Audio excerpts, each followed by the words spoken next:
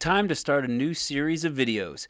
This series is a strange one, or rather anomalous, you might say. Yes, we are talking about anomaly detection. For the first video in this series, we're talking about an oldie but a goodie. We answer the question, what is Benford's law? Benford's law was first discovered by a Canadian-American astronomer named Simon Newcomb back in 1881. He discovered when looking at logarithm tables that pages starting with lower numbers were much more worn than other pages. He even published this result. Now, I know what you're thinking. Wait a second. Why is it called Benford's law then? Well, along comes an American electrical engineer named Frank Benford in 1938. Fun fact, he wasn't even born when Newcomb first discovered the property. He noticed that leading digits on certain things do not occur uniformly, like they might think that they should. He published his test of 20 different data sets, ranging from surface areas of rivers, molecular weights, street addresses, and so on. And apparently people liked Benford more than Newcomb, so we call it Benford's law. Here is a visual representation of Benford's law. This is a distribution of first digits. Notice how the 1 has the highest probability, followed by 2, and it decreases from there all the way down to 9. Here is the actual mathematical view of the law. Basically, the probability of any first digit is log base 10 of 1 plus 1 over the digit itself. So the probability of the first digit being a 2 would be log base 10 of 1 plus 1 over 2.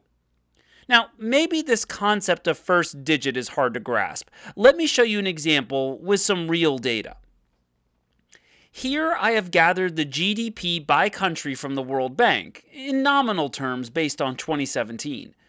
The United States is at the top, followed by China, Japan, and so on until we get to the bottom of the list of 190 countries. The leading digit is literally just the first digit, so for the United States GDP, it would be 1. China would also have a 1, Japan a 4, and it continues as we get all the first digits. If we were to graph these first digits on a histogram, what would we get? Would we get a uniform distribution? Nope, we would get something that looks like this. The number 1 occurs with the highest proportion by far, followed by 2 and so on. Here is Benford's law plotted in a line on that histogram. It doesn't follow it exactly, but you can see the general idea of what Benford's law is trying to state. In fact, there's a website called testingbenfordslaw.com that has tons of fun examples. If you're ever bored and want to lose yourself for an hour on a website, I highly recommend checking it out. But wait, wasn't this video about anomaly detection? Yes, it is. People have noticed that fraudulent transactions, which involve inventing new numbers or changing real transactions into fake ones, don't follow Benford's law as some of them should. Criminals try to assume things happen uniformly, when in actuality, they don't. In fact, Benford's law is actually legally admissible in federal, state, and local courts here in the United States as evidence. It has even been used to detect fraudulent investment return data for Ponzi schemes. Let's work through an example. Imagine you were in charge of reimbursing transactions submitted for work. You look at the distribution of first digits on scanned receipt totals.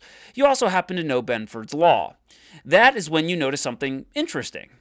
It looks like there is a lower number of 3s than expected, but a higher number of 8s.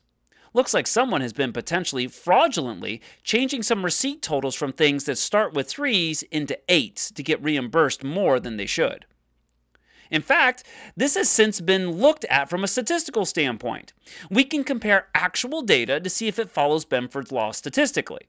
People tend to use the Pearson chi-square test for this, but this doesn't always work well with small samples, so you could also consider the Kolmogorov-Smirnov test of comparison as well.